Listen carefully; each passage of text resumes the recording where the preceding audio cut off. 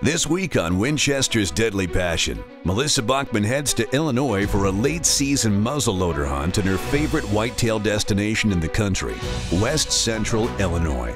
Her primary focus will be hunting food plots, but with the large number of images and video from her cuttybacks, Melissa has decided to set the bar high. She's hunting incredible property, the weather is perfect, and she's done all her homework. So now it's time to let the hunting begin.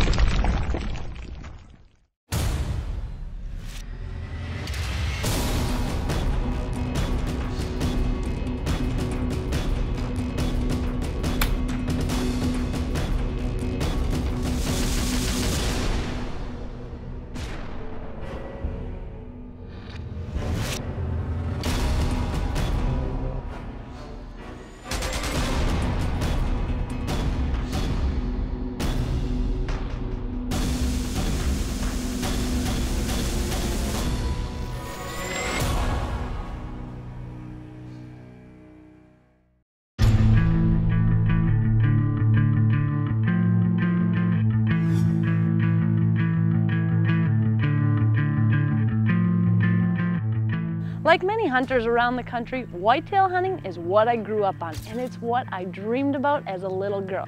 Now, I thoroughly enjoyed going out hunting, shooting lots of does for the freezer, and really getting those great memories out with my family.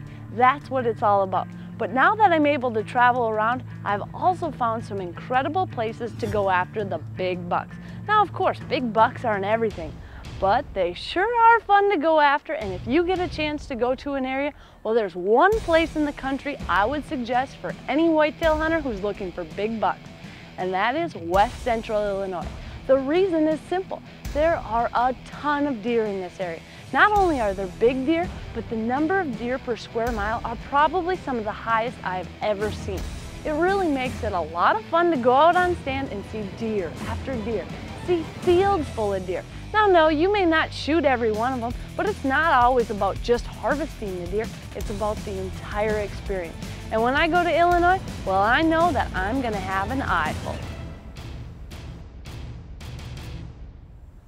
Now, not only are there big bucks and tons of deer in Illinois, but the other good thing is you get to take 2 bucks. That means double the fun. And this trip, I was headed out with my muzzleloader. Now, one thing about late season hunts are the fact that you can get out there and you can really hunt those deer when they're coming out looking for food. Now, as far as I'm concerned, 2 of the best times of the year to hunt a really big buck are during the rut, when they let their guard down chasing around the ladies, and when they're run down from the rut out looking for food. And that's exactly what this type of hunt would be. So it's very important to hunt food plots. Now, I was hunting with golden triangle whitetails, and they have some incredible property, but they also have some great food plots. And when you're doing a late season hunt, that is super important. You want to make sure that you're going to be hunting over food and that the deer won't have to travel real far to get to it.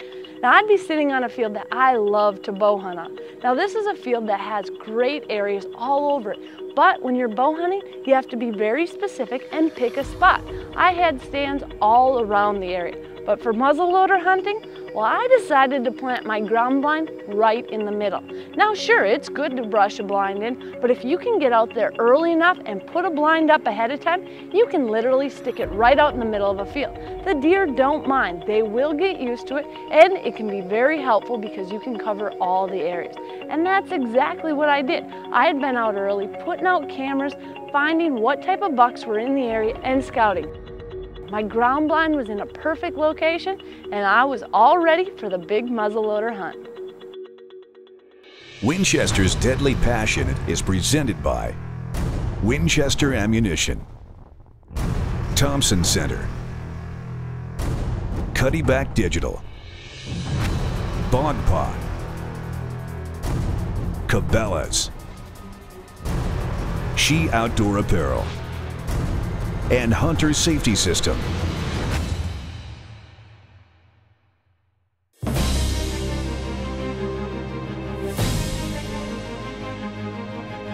One of the things that makes Illinois so productive for big whitetails is the management. there is really a great level of people watching out and understanding what a mature deer is and waiting for these bucks to grow up. Now sure, you can have the genetics, you can have the big bucks, but if you don't let them grow up, you'll never reach that full potential. So by managing an area and having a big enough tract of land to manage, well, you will find out that you can produce some giants.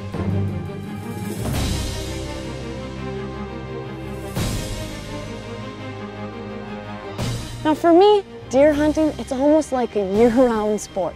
You're able to get out there in that January, February, March, checking for sheds, looking at the farms, watching where the deer are moving. The next thing, food plots. Tons of food plots will get planted, almost 300 acres of them. But this is key in managing a deer herd. That way, they've got plenty of food and they'll never need to leave the property. And lastly, well, those tree stands. They need to be moved, tweaked, looked at, and really, the deer sometimes will change patterns too. So the more you can get out there, check to see what the deer are doing, and move your stands accordingly, the better your fall will be. One myth I hear quite often about late season hunting is people think, well, all the big bucks are gone. That couldn't be further from the truth. Sure, there's gonna be some big bucks gone, but when the temps drop down and the cold hits, those big bucks a lot of times will come out of the woodwork, and you want to be right there on stand. The first setup I decided to try was a field that overlooked both corn, beans, kind of a mixture of everything. Sometimes it's really tough to get these food plots to grow because the deer eat them so quickly. So this time, we decided to provide a smorgasbord.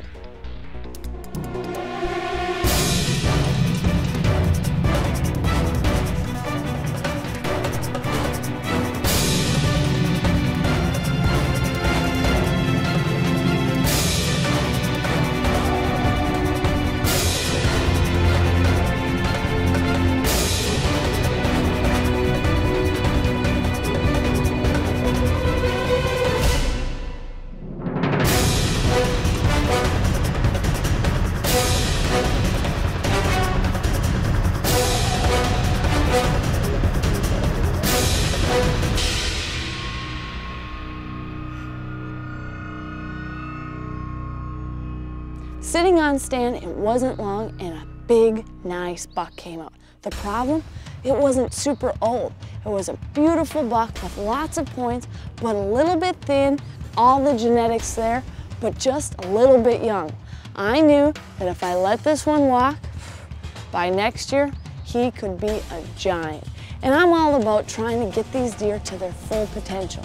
Let them grow up as big as they can and then harvest them. That is the ultimate key to getting giant bucks on your property. Maybe I'm becoming more of a watcher than a hunter. I don't care where you're at. To see this many bucks, that's amazing. There's no question. The cold makes it a lot easier to find some of the big bucks. They don't just always show themselves, but these guys are hungry, and we've got all the food for them. It was a nail biter watching this big buck in the field, knowing at any second I could have taken that shot, but it was also kind of rewarding.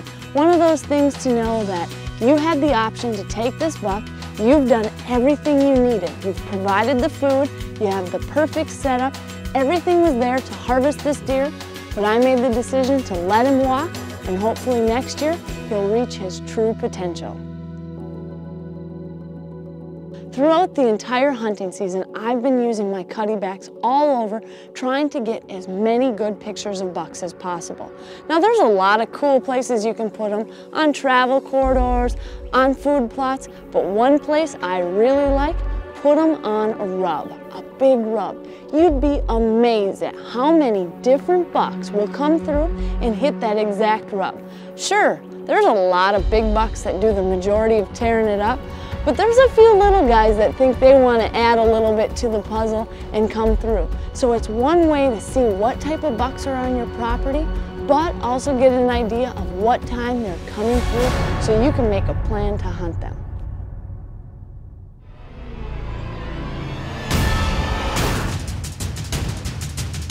Tip of the week is brought to you by Can-Am. The facts say a lot, but the ride says it all.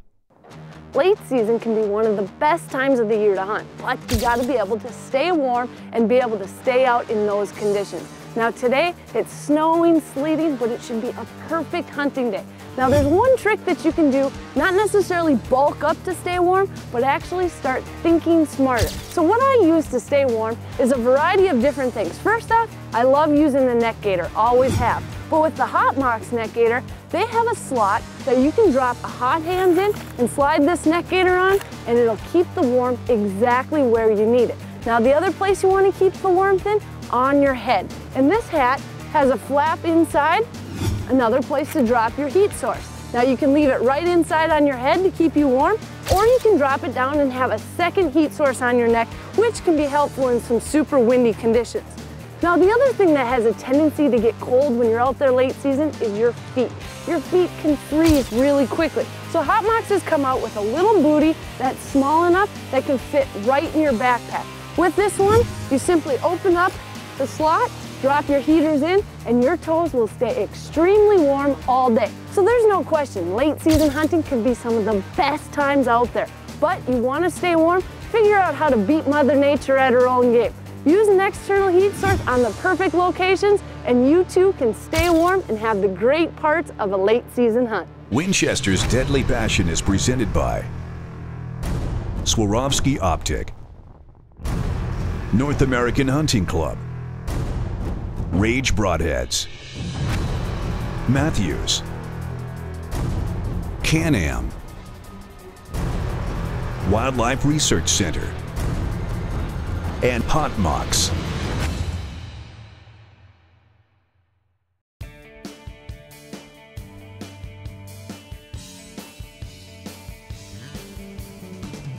On this hunt, I was out filming myself. Now it can be very difficult to do at times, and there are certain hunts that are nearly impossible. In fact, I had just done a New Mexico elk hunt. That was tough. Spot and stock filming yourself.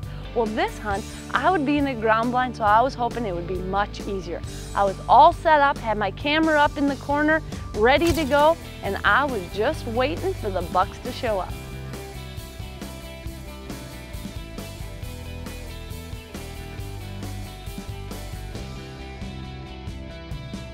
As a hunter, one of the most difficult decisions can sometimes be to take the buck or not.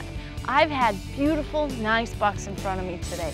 It has been absolutely gorgeous, but I also have those cutty back images in my head of the giants that have been coming through here.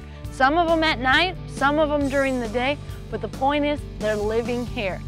So with all that on my mind, I decided to let this buck walk. As beautiful as he was, he's only gonna keep getting bigger, and maybe next year he'll be right at that level where he's the perfect time to take him. There are those bucks that are easy to pass, and those bucks who aren't. This guy, he gets one of those bucks who are not easy to pass. I just let a giant walk. For now, I pass. Tomorrow might be regretting time.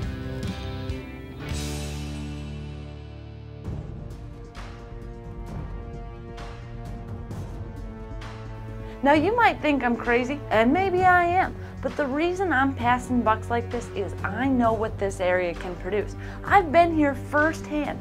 In fact, just a couple of years ago, I had a 202-inch buck get pushed to me by a pack of coyotes. Now, if that wouldn't keep you holding out for some big bucks, I don't know what would. I had beautiful pictures. I've seen the bucks in this area, so I wanted to make sure that I was holding out for a true giant. Now, it doesn't happen every year, but if you end up shooting a smaller buck, well, he'll never grow into that big boy. Half the battle is just being patient and having the confidence in the area that you can pass these types of bucks, let them grow up, and hopefully a bigger buck will be around the corner.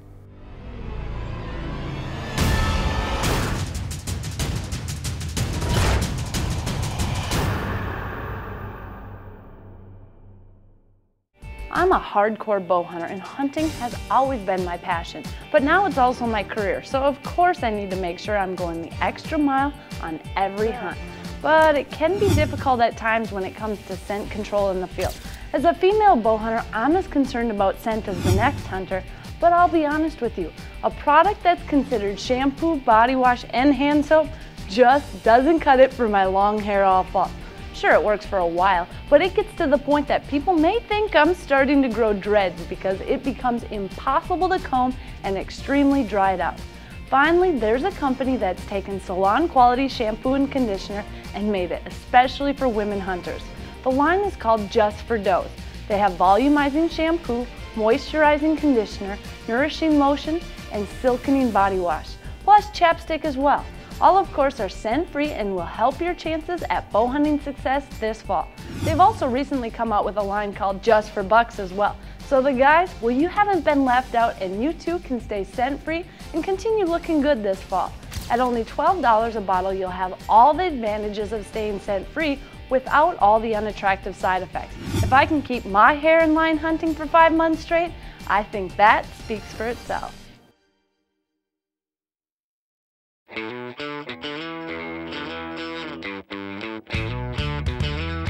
After sitting on the first stand location and seeing what came out that evening, I decided I was in for a change. I had set so many different places up that it was hard to stay in one location, so I decided to head to another field and sit on a U-shaped turnip field mixed with buck forage oats. Now this place has produced giant bucks. You're not always going to see the number of deer you'll see on other places, but when you see bucks, usually they're a whopper. Once 3 o'clock or so came, deer started coming onto the field. In fact, I had several does come out and bed right in the middle of the food plot. Talk about a perfect decoy setup. And then I saw a buck. I'm watching this guy coming through the back just like the bigger bucks do. They don't always walk right out onto the field if they want to maybe scent check the does or just see what's going on. They'll usually stay in cover without exposing themselves. And that's exactly what this guy did. He was just inching along the sides, watching the deer, and I looked at him and he was nice. Very nice, big rat, but no brows. Now this wasn't quite the buck I was looking for, but it definitely got my spirits up knowing that the bucks were probably on their feet and I had all the decoys needed right in my field. I don't know, might be making a big mistake here, but if I am, I'll go home without a tag and guess I don't get any venison this year. When you're hunting in December, the weather can change in an instant. And unluckily for me, it started snowing, raining, just turning into a nasty day. Now this is a farm where you're not gonna see a ton of deer. You're gonna see a couple, but guess what? I don't have a ton of tags. I've got one buck tag. And my cutty back has been sitting out and it's telling me there are some giants here. There's one that's palmated, a drop time, another huge frame buck. Basically any of those will do. And that's kind of what's been giving me the confidence to keep passing these bucks, which I normally would have probably shot. There's no way I'd be on day 3 and let a buck like that walk by. But having a trail camera, I know what's here. It's not that maybe someone's seen them, oh, they think it's a 170, 180, 190. I've seen the pictures. He's a giant. Now, I just gotta wait. And that's the tough part. As the sun started setting, I looked over and I saw a buck right in the field.